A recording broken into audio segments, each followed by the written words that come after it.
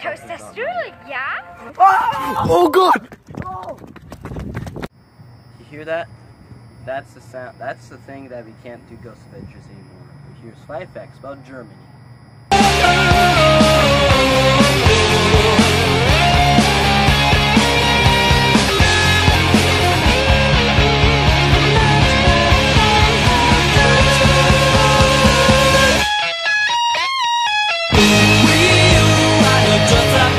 Welcome back, guys. My name is Sebastian Schubert, and we are finally back after a long break for weeks, and we're here to do Germany.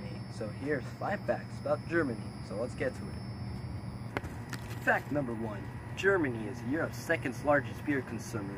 Germans drink 2.55 billion gallons of beer in 2012, the lowest level since reunification in 1990, but there's still more than anyone else in Europe, apart from the Czechs. But there are more than 1,000 breweries producing over 5,000 brands of beer. Fact number 2. Munich Oktoberfest is the world's biggest folk festival. Oktoberfest festival actually starts in the last week of September and officially dates back to 1810, when Crown Prince Ludwig threw a party to celebrate his wedding to Princess Therese on October 12th. And plus, there's a lot of beers. Fact number 3. Berlin Zoologischer Garten is the largest zoo in the world.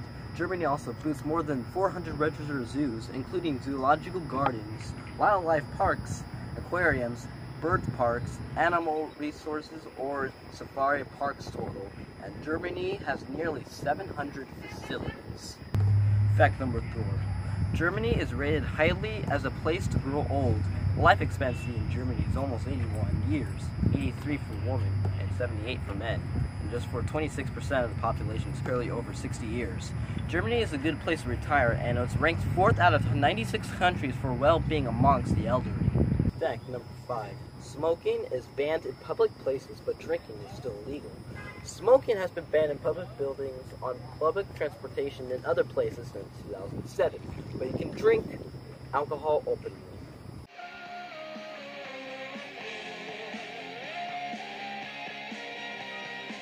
And here's the bonus fact. The German beer of Bock was first brewed in 14th century by German brewers in the Hanseatic town of Einbeck. The style from Einbeck was later adopted by Munich brewers in the 17th century and adapted on the new lager style of brewing. Due to their Bavarian accent, citizens of Munich pronounce Einbeck as Einbock, or known as Billigo, and thus the beer became known as Bock. And the style of Bock is stark, malty, and lightly hopped ale.